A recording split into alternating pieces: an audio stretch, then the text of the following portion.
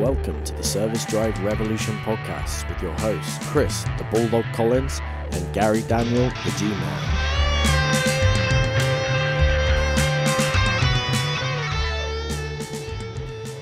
Welcome to Service Drive Revolution. I'm your host, Chris Collins, and my co-host, Gary Daniels, better known as G-Man. Now, recently, Gary and I went to San Diego and interviewed Jocko Willink, who's going to be a speaker at our upcoming Top Dog event here in Los Angeles, where the top service managers and advisors from all over the country get together and workshop for a couple days. And now, if you don't know about Jocko, he was a Navy SEAL for 2 decades. He fought in Iraq, where he was highly decorated, and his unit there was Task Unit Bruiser, which was instrumental in retaking and stabilizing the city of Ramadi. And just on top of that, just a cool name, Task Unit Bruiser. And after Iraq, Jocko became an officer in charge of the Navy Special Warfare Detachment for 3 years, where he oversaw the training for all the West Coast Navy SEALs. And from his work in Iraq, he was awarded numerous medals, including the Bronze and Silver Stars. Now, how we came to know Jocko is by reading his book, which is a New York Times bestseller.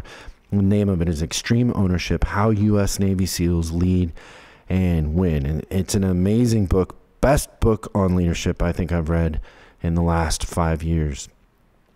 And if you haven't read it, it's a must read.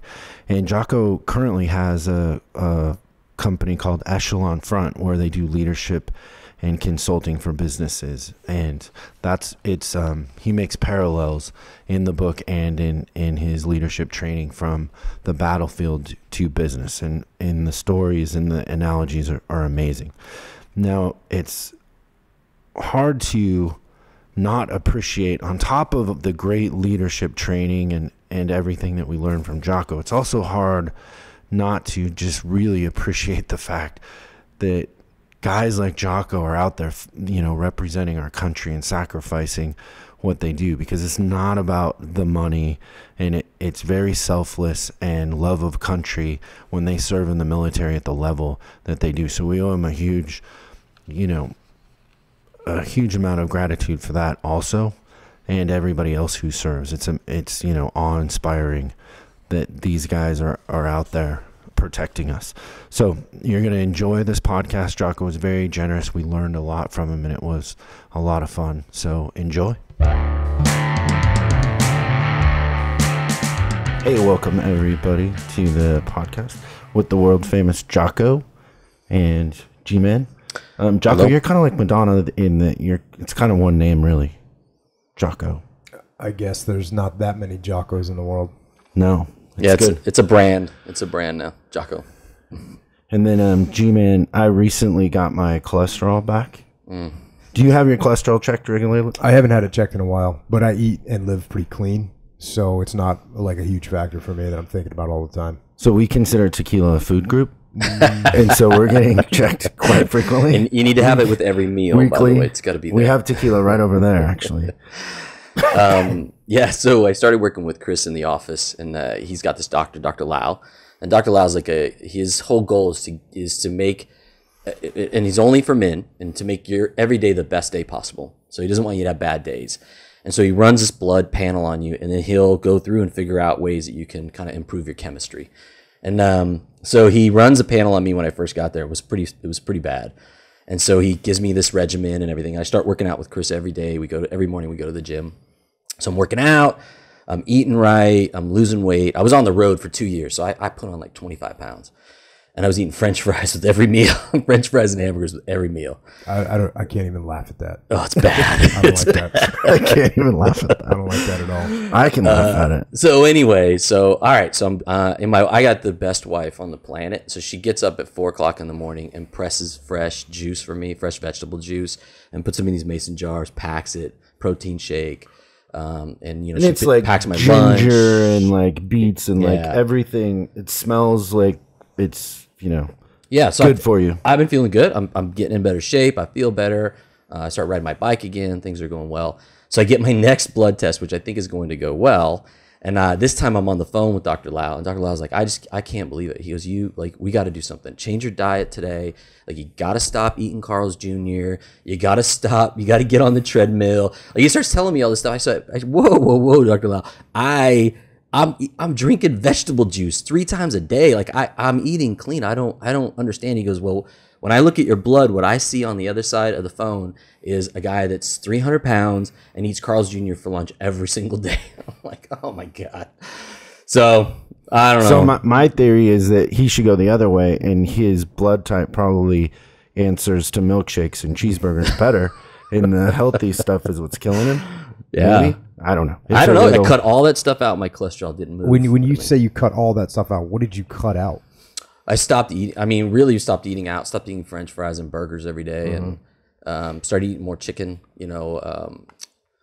Vegetables, brown rice, pasta. So just FYI, you might want to check into cutting out all those carbohydrates. When you say brown rice and pasta, that stuff is not good for you. Yeah, he eats a lot of carbs. I do. I'm probably still eat too many carbs. And we drink too much. Yeah. Yeah, and the alcohol thing too. That's it's not good. We need to go on a fast on that, I think. Yeah. So we're super excited, Jocko, that we have you at our Top Dog event this year. And I was telling you, we give your book away. We have a stack of them in our office. When people come in, we give them away. Best leadership book I've read in, 5+ years. And the thing that got me when I started reading the book, the thing that got me is the way that you wrote it is like you give an analogy from war and then you relate it to a business lesson. And the thing that I got right away in it was like, we're such pussies in business because the first story you tell is life and death. And then it's like, oh yeah, and in the boardroom. And it's crazy how leadership, how terrible leadership is nowadays, and how it's life and death, really, when you're talking about it in your book. Yeah, you know what? And I usually have to explain that to people when we start working with customers that we work with. And for me, customers are businesses that want help with their leadership and management. So when we start talking to them, a lot of times they'll throw something at me along those lines, such as, well, when you were overseas, you were dealing with life and death, and we're just dealing with paychecks.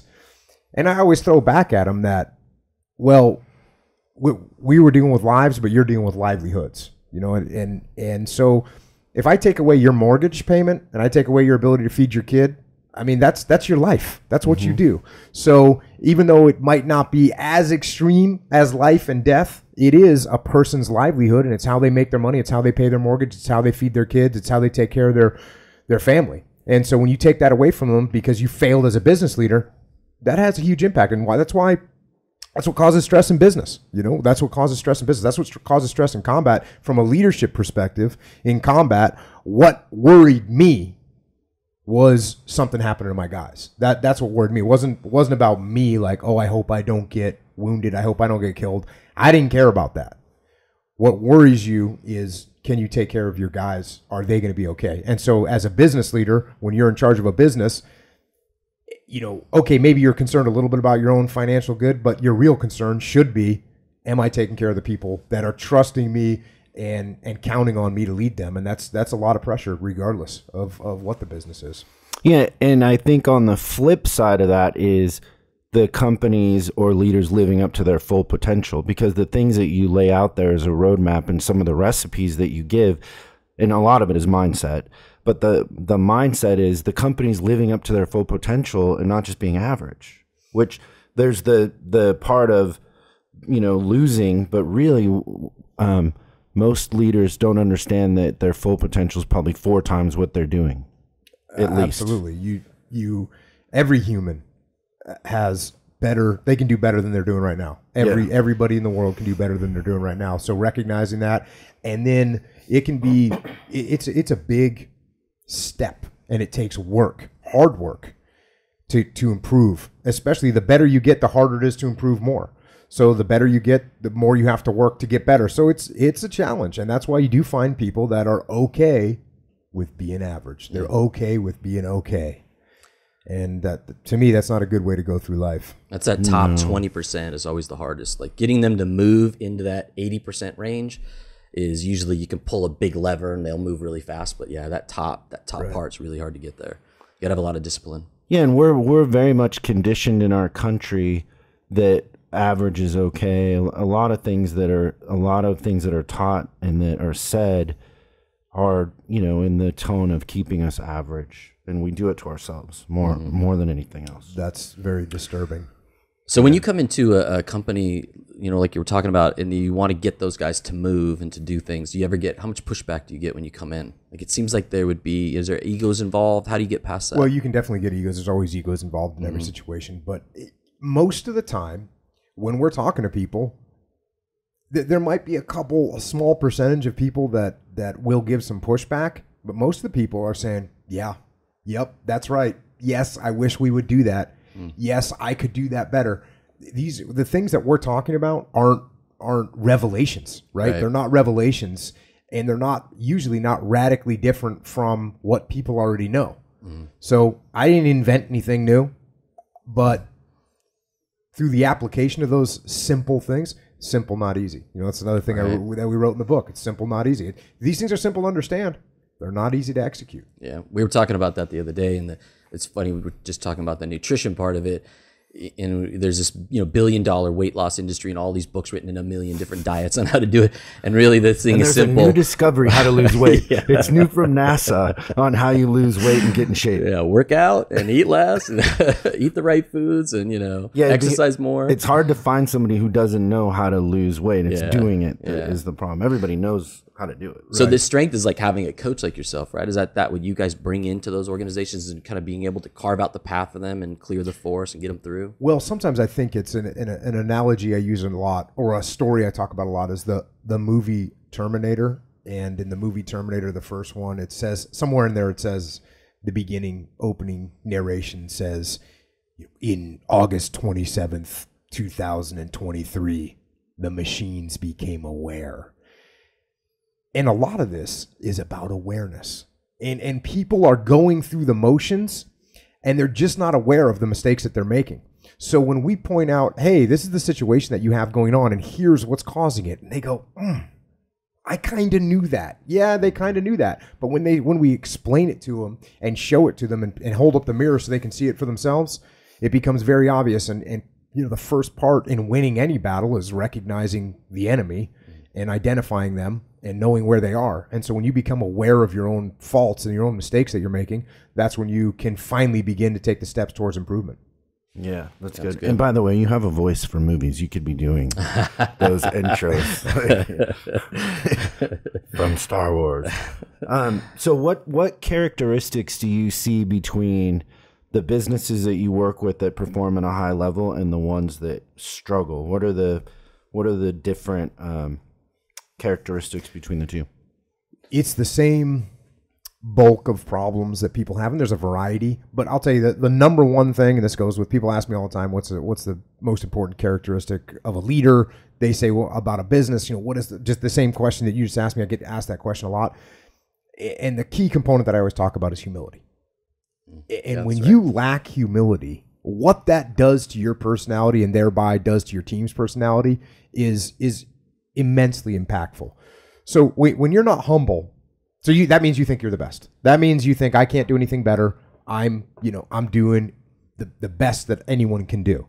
That means you're not listening to anybody else. That means you're not taking any suggestions from anybody else. That means you're not even doing a self-assessment, a critical, honest self-assessment, and saying, hey, what could I do better? No, you're thinking you're doing everything great. So right there, oh yeah, and what do you think about your competitor or the enemy? For us, from the battlefield, it's the enemy. What do you think of the enemy? We're smarter than them. We're better than them. We don't have to worry about them. What do you think about in business world? What do you think about your competitor? Oh, we're the best. We're the industry leaders, and so therefore we don't have to work hard. And so then we can start cutting corners. Then we can start taking shortcuts. Then we can start to rely and rest on our laurels. And so that's the difference between people that excel and people that don't. Is The people that excel are constantly saying, what can I do better? How can I improve? I better watch out behind me because the enemy's trying to sneak up on me. The competitors are trying to sneak up on me. I'm going to work today harder than they're working. And that's the huge difference between people that excel and people that don't. Yeah, and they're willing to take feedback and process it, and then they don't take it personally. I've heard you say that before, Chris, too, that you like people that are hungry and humble. Yeah, hungry, want to climb that mountain, and then humble, they got humility, right? Yeah, because without that, you just don't. Then you don't see the mountain. Like you think you're at the top of it already. Indeed. Yeah. What would you say, Jocko, is the one thing when you walk into a business scenario? What is the one thing that you see that everybody else doesn't see? Well, immediately you have an outside perspective, which is very helpful. Now, as an individual, I call this being able to detach yourself. So, in other words, when you're on the battlefield, you're out there and there's all kinds of mayhem happening. There's craziness happening. There's people wounded. There's people dying. There's things blowing up. There's bullets flying around. And if you get emotional and your head goes into that scenario, all of your head goes into that scenario, you can no longer make good, clean decisions because you're emotional. Your mind is trapped in the chaos. You're not perceiving what's really happening around you because of the things that are going on are so overwhelming. And so what you have to do as an individual is you have to be able to detach from all that. You have to be able to step back and say, okay, here's what's happening. I'm not going to be emotional right now. I'm going to look at the things as they are, and I'm going to make decisions based on what's really happening, not on emotions and chaos. And so when we walk into a company, that's the first advantage that we have that most of the companies don't have, is they're in it. They're in the firefight. They've got the chaos going on. They don't see those egos. I walk into those companies and I can see these, you talked about egos earlier. Mm-hmm. I can see these egos. They're very clear of who's got them and who they're rubbing up against and who they're offending. And so it becomes very easy to walk in and say, okay, that's because I'm walking in, I'm already detached. I'm de facto detached from the situation. I'm not part of the company. So we're able to come in and look and assess very easily to see where the friction points are and what we have to do to fix them. Yeah, I think we have a painting in our office that says you can't read the label of the jar you're in. And it's always, a fresh set of eyes. And I'll tell people, like, we're really not that smart. What it is we're a fresh set of eyes, and we get to go to all these other companies and see what they're doing and what isn't working, and then we're sharing that with you. And we have some basic fundamental skills, but we're observant. We're students, right, more than anything. And that is the danger. Geniuses. I mean, I traveled for a couple of years, consulting, and you're out there kind of on your own. And when you first get there, you get the freshest perspective. You get to see it. But when you've been at that company for a year and you're showing up there month after month, you do get to that point where you almost kind of get sucked into their reality. You become a part of the team, and then you're not as fresh. You can't be objective anymore. And so we talk about that with our group and with our guys. Our guys. Yeah, it's like you got to pull back. And I love that chapter in your book where you talk about that. I think you bust through a door and there's a bunch of guys and there's a lot of chaos going on. And you literally almost physically, I think, took a step back and had to assess the situation. And I just think that is just such a clear example of what you have to do, is just you really literally got to get out, from a 30,000 foot view and look down on the battlefield and see what's going on. I think you tell that story on a podcast. I don't think it's in the book, but you talk about taking somebody up on a hill and you were watching the battlefield from up there and you're like, this is where you really see it. Right. And that was just one of the guys that had worked for me, and now he had stepped up and taken my position. And to make a long story short, we were out there watching this. It was training. We were watching this training event happen, and we have all kinds of chaos going on in the training. And it's so obvious when you step back. We weren't even on top of a hill. We weren't on top of a hill. We stepped back, 20 meters. That's all it took, was just 20 meters out of the chaos. And the answer is so obvious when you're out there. And he looked at me and said, wow, it's so easy to see from here. And I said, and when we were going through training together, and he was a guy with me, and we were in the jar, so to speak, we were in the chaos, I still just stepped back mentally, a little bit physically. Maybe you can't get 20 meters, but you can get 3 meters, and you can change your perspective, and you can open your mind, open your ears, open your eyes. You can dislodge your emotion, and you can make a much better assessment. And everything, again, the answer becomes very clear when you aren't caught up in all that. Yeah, you can train your mind to go there quicker when you're when you're aware of it. That I loved that analogy when you talked about going up on the hill, though, that you have to mentally do that even if you're in it. It's funny. The one question we wanted to ask you was about your kids and them serving in the military.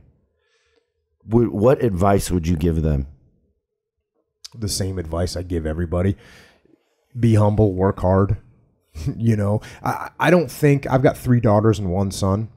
I don't think my daughters are going to go in the military. They might. I don't know. My son, I think, is more encouraged by, or he likes the idea of going to the military. You know, he's kind of seen my life and said, that looks like it was pretty fun. You know, he's a kid that likes being outside, likes to surf, likes to shoot guns.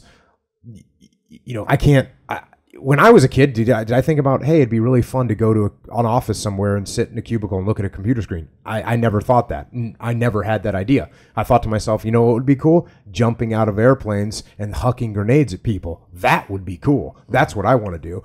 And so it's no shocker to me that my son kind of has the same type of feeling. I think a lot of boys have that feeling. But at the same time, I'm trying not to pressure him to go in. I want him to make the decision on his own. And if he makes that decision, that's cool. If he doesn't make that decision, he wants to go do something else, that's cool too.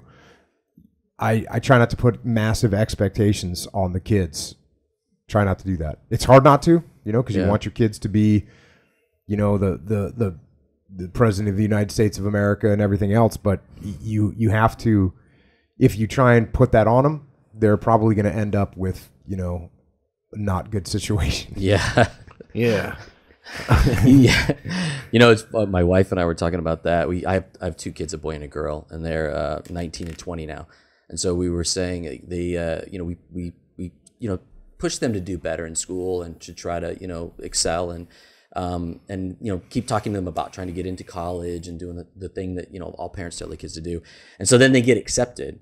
And my wife's like, well, this is going to cost a lot of money. I don't know. Can we do this? And I'm like, well, we told them for the last 12 years, like, they got to do this. Like, I don't know. It's time to pony up.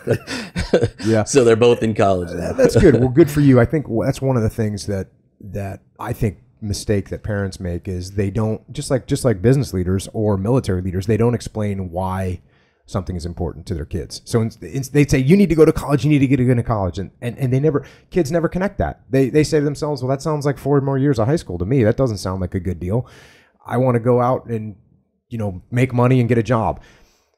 But we don't explain to the kids why this is important. You know, what will it do in the long run, how much money you'll be able to make in the future if you do go to college. And that's not necessarily the right path for everybody. I mean, I think this day and age, I think there's a lot of a generation of kids that are coming up. If they make this move and they go become an electrician or a metal worker or a plumber, they're going to end up more in demand than a lawyer or a software developer because guess what? Everyone's trying to become a lawyer, a software developer, a finance guy. Well, who's gonna fix your toilet is my question. Who's gonna rewire your house? Who's gonna fix your car? You know, who's gonna do that? Yeah. And so I think there's going to be a generation possibly in the coming years of people that decide to go more in the trade route, and I think they're actually going to be very successful. Yeah, I was a mechanic for 15 some odd. That's how I started my career. There you go. And yeah, and it was good. It did very well for me. It took care of me and my family. It was a good business. And that's what we talk about now. When I came into the business, I was the only apprentice in a shop full of master techs. And now, like, it's just so hard to find people that want to do that job. And I agree with you. I think that's the coming trend has got to be those jobs are going to get more in demand. I think the income potential for that's going to get higher. Absolutely. And people are going to start going into that. It's a good field. It's a dirty business. You know, it's not glamorous. And not everybody wants to do that. And everybody wants to sit behind a computer screen and create, you know, apps and games, and they just don't want to get their knuckles dirty. What kind of cars do you have?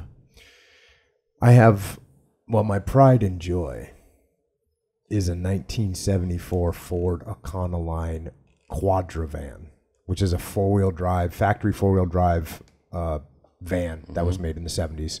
So that's like my Starsky and Hutch kind of van. It's Scooby-Doo? You ever seen it? The Ford Econolines at that time had the snub nose, so it's like a really flat nose, and the engine is right in between the seats. It's a pretty awesome. Is it lifted? The big tires? Yeah, it's lifted with big tires. It's turning into a project. So I need to. I've got a ton of work to get done on it.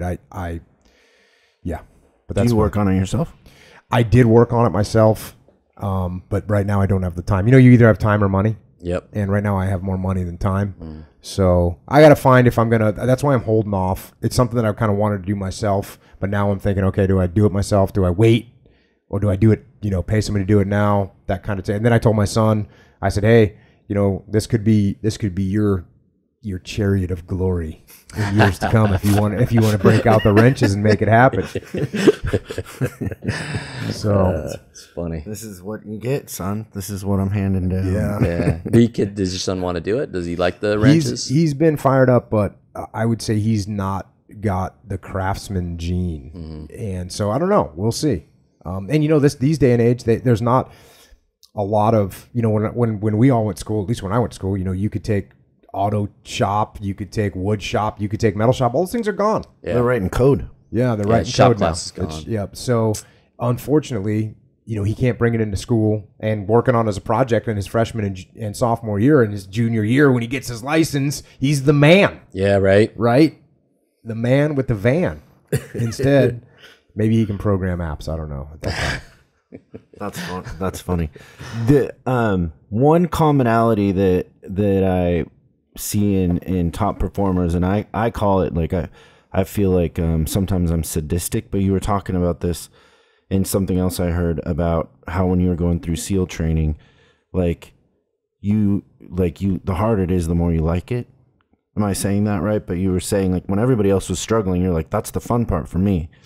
Yeah, I think that, and again, I always say this, that SEAL training, when you're in the SEAL team, SEAL training is just no big deal. No one cares about SEAL training. And in the civilian world, people think SEAL training is a big deal. But, you compare SEAL training, which is, hey, I had to carry a log around and put a boat on my head, and I had to run and swim a bunch, and it was hard and it was cold and I didn't get to sleep a lot. Okay, that sounds real rough, right? Well, then you compare that to combat, where I got guys rolling out for their 6th night in a row into downtown Ramadi on a foot patrol, where they got in 3 firefights over the last 3 nights and they're going to get in another one tonight. There's IEDs all over the place. They could get killed. They know it. I know it. We all know it. And so the SEAL training thing is just sort of like whatever. Some people make a big deal out of it. It's not that big of a deal. But back to your question, yes, I want things to be hard. I'm looking for a challenge. I want to push myself. I want to push my team and get after it. So when you're going through SEAL training and people are quitting, again, I was watching people that are quitting because they don't want to be cold, they don't want to be wet, they don't want to be tired.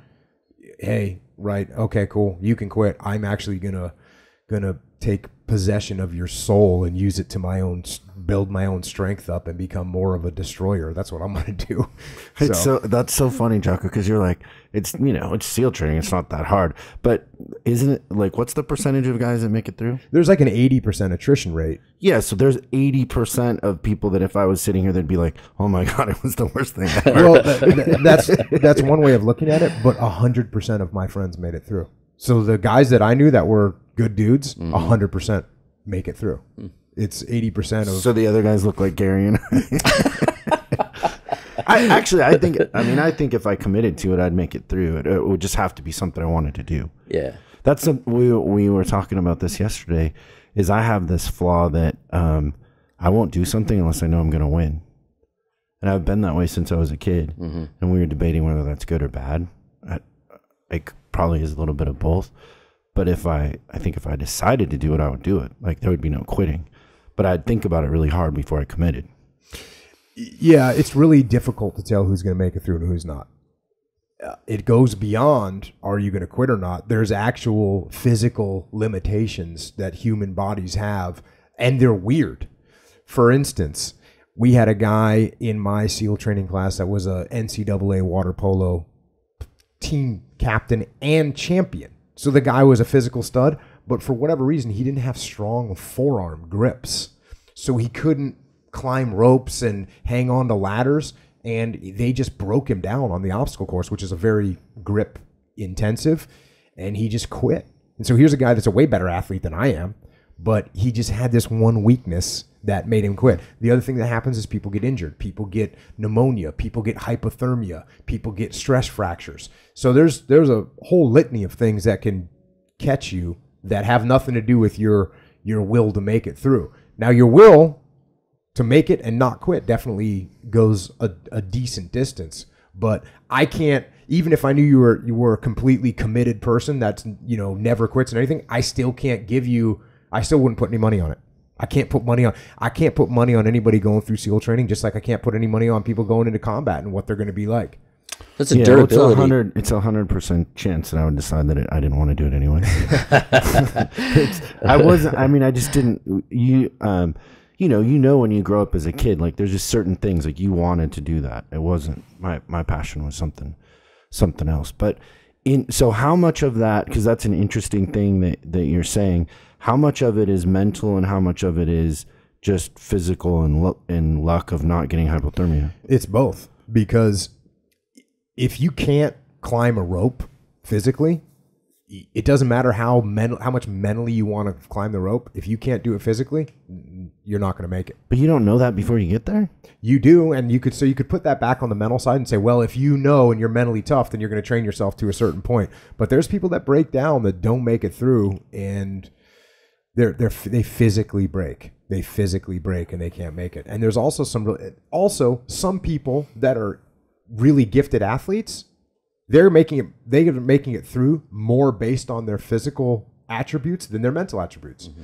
Now you get a kid that's a horrible athlete, that's slow and weak, but he's good enough. He's going to make it through on his mental toughness and his grit. So it varies for different people what's going to get him through. What was your favorite part of that, of the training? I loved it all. I thought it was all fun. One of there's a week in there called Hell Week, which is, where they keep you weak for 5 days and you do physical evolutions the whole time and you're not allowed to sleep. And everyone's scared of that. And that's where a vast majority of the people that quit during that week. And to me, that week was a joke because it was very easy for me because all you had to do is keep going. All you had to do is keep going and you make it. It wasn't, you run, but there's no time limit on the run. You swim, but there's no time limit on the swim. You have to paddle the boats all over the place, but there's no time limit on getting there. So you just have to keep going. And they're trying to break you mentally, and I wasn't breaking mentally. So it was a fun time for me. I was laughing. That's awesome. When you're training to be a Navy SEAL, how much of it is physical and how much of it is the mental and I would call it school book part where you're reading and learning the mental side of it, not diving and jumping? Well, the first part when you go through the basic SEAL training is 95% physical. That's what it is. You learn a little bit of stuff along the way, but it's nothing important. And they're basically making sure that you have a functioning brain. That's all they're doing. Can you figure out dive physics? Can you figure out the weapon systems and know the nomenclature of the weapon system? So you do that, but that's all, again, that's just basic memorization almost. So, but none of that really matters. And then you get to the SEAL teams, which is where you actually become a SEAL, where you actually learn the tactics, techniques, procedures that make you into a SEAL, that learns how to close with and destroy the enemy, learn small unit tactics, learn fire and maneuver. That's the stuff. And that stuff is all mental. There's a small little bit of physical stuff on it, but it's almost all mental of how to, okay, here's where the enemy is, here's where I am, here's where my team is, here's where my supporting elements are, here's how I'm going to move these pieces on the chessboard to win this situation. And that is all mental. Now, part of the reason it feels like it's all mental is because your physical baseline has to be good enough that just because you're carrying a heavy load and sweating and getting dehydrated and moving at a high rate of speed through long distances, you're not going to pay attention to that, and you're going to be mentally aware and paying attention and, again, learning how to move those chess pieces on the battlefield. So there is a physical component. That's a baseline that's just always present. But the mental training is then the primary part of it, especially for the guys in the leadership positions, which everybody in the SEAL teams, as they come up through the SEAL teams, they grow and advance into more and more leadership positions. Pardon my ignorance, because I've never been, I don't understand it all, but the one thing, when you're dropped in somewhere on a mission and there's a small group of you, 6 or 8 on a special mission, in your experience, Was there ever a time where it was hard getting out? Sometimes it is. So how do you get out when it's... It just depends on the situation. It just depends on the situation and where you've been placed. And you know what? One thing that we do well, though, is we plan contingencies so that we would look at a situation and say, oh, we're going to this location. This seems like a place where bad things could happen. It seems like a place we might not be able to get helicopters into this spot. So let's figure out a way that let's have a secondary location that we can get to. Let's have a way to bring in close air support that can come from the sky and drop bombs and then provide cover while we bring helicopters in. Or we can have a secondary place we can picked up by vehicles. Or so we will plan accordingly to prevent as much as possible getting into a situation where we're feeling like we can't get out of here. We're going to plan accordingly. Was there a situation in reference to getting out where you were on like the third contingency? Well, I think a great story in the book that Leif is the guy that wrote the book with me, Leif Babin. He was one of the platoon commanders that worked for me in Ramadi, in our deployment to Ramadi, Iraq, and then he's my business partner. And he wrote a great story in there, and they were in an overwatch position, which meant they had snipers. They were watching an area of Ramadi looking for bad guys, killing bad guys. And the enemy, and this was in a building, so they're in a big building, and while they're in the building, an enemy came and planted an IED outside the front door. So the guys are EOD guys, explosive ordnance disposal guys that look out for bombs and try and keep us safe from stepping on IEDs. Those guys spotted it before the platoon broke out and left the building. So luckily they saw it. And they said, okay, now what are we going to do? How are we going to get out of here? Well, for whatever reason, this building had one door. And that was the only door. And the bomb was right outside the door. And so Leif and his guys sat there and thought about it. What can we do? Well, we can't. If we walk out the front door, they're probably going to have an ambush. They got the bomb, but it's going to be bad. So what else can we do? How can we get out of here? Can we rappel out of one of the windows? And what they ended up doing was getting out their sledgehammers and sledgehammering through a concrete wall to get out of the building from another egress route. So there's a good example of, hey, we're in a really bad situation. How are we going to get out of here? Oh, I know how we're going to get out of here. We're going to get out sledgehammers and pound through this concrete wall until we make a man-sized hole, and we're going to crawl out. Literally smash through a wall. Yep. To get to the objective. Breaking down walls. That's good. Good. So if I can shift gears for just a minute, and in the book, you talk about mentors and people that you had with you when you were in the military. And then I was listening to your podcast with Steve Austin, and you were talking about when you came out and you started to get recognized. Somebody asked you to speak to a group of managers or leaders and share some of the principles that you learned. And then it kind of grew and started to escalate from there, and you grew a business out of it. Did you have a mentor? So then when you said, hey, man, this I got something here. This could be a business. Did you have somebody that helped you, that walked you through it, a mentor that kind of showed you the path? No. None on the business end of it? Nobody that... Nope. No, you just... Now, what I did have was good relationships with people that were in the business world. And as I talked to them and uncovered things, and plus it all just makes sense. It's leadership. The fundamental principles of leadership, they don't change. Do they nuance? Yes. Are there little variations? Yes. But the fundamental principles of leadership, they don't change whether you're on the battlefield or you're in business. They just don't. Or you're running a 8-year-old and under girls soccer team. The leadership principles stay the same. I don't care what situation you are. Leading humans there's a science to it. Now there's also an art to it. There's an absolute art to it. And so you have to understand the science, and you have to know the fundamentals, and you have to understand the disciplines of the science in order to become an artist and start to work those nuances. It's like, you were showing me earlier a guy that's a woodworker. Well, the fundamental principles of woodworking are the same, but this guy every piece of wood is different. It's got a different grain to it. It's got knots in it. It's got all these different types of wood. I've got wood at my house, Brazilian Ipe, that's 4 times harder than teak. So the principles are the same, but you have to use certain techniques. And it's the same thing with being a leader. The principles are going to stay the same, but the techniques that you use and the tools that you use to lead people are going to vary and change, but they won't violate the basic principles of leadership. Yeah, we always say you're painting a Picasso, like it is. You have to. It's the timing. It's all of it at one time. Especially when we're trying to turn something around really fast, the timing is a big part of it. 'Cause you have to do everything. You can't. There's just certain stages that if you don't do it, it doesn't get momentum. And once you have momentum, it's hard to stop. But yeah, I always say painting a Picasso. It is art, and that's the fun part. Is great leaders it is like art. Like Steve Jobs, it was art in a way. Yeah, and I think a good example is Jimmy Page from Led Zeppelin. Are you familiar with him? Oh yeah. Okay.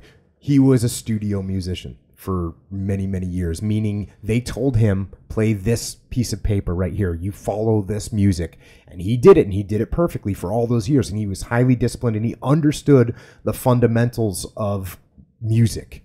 But then when in Led Zeppelin, he was able to just take that and now create.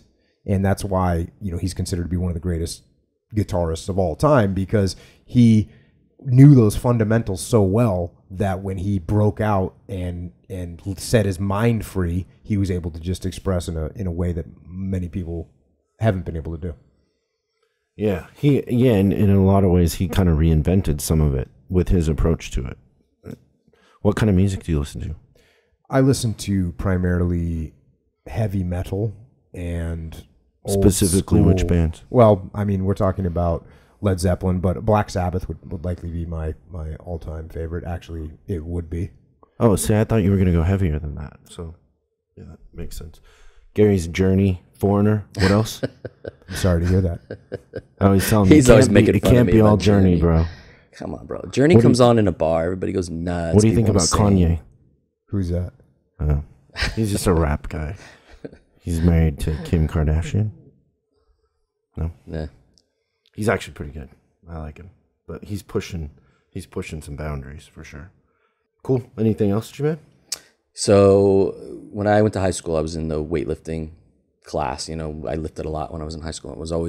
Everybody always wanted to know what your bench was. Mm-hmm. So I am curious. So Chris and I lift at the gym. We do a lot of, power cleans and deadlifts and all that stuff. So I'm curious, bench and squat. Do you have a number? I don't bench a lot anymore. No. I just, my shoulders, I just don't find it to be good for my shoulders. If you ever trained any jiu-jitsu, there's certain moves in jiu-jitsu that are actual submission holds that make you tap and submit because they're hurting your shoulder. Mm-hmm. And some of them are very similar to the bench press. But, I don't know. I think the most I've ever benched is like 350. I'm not a very strong bencher.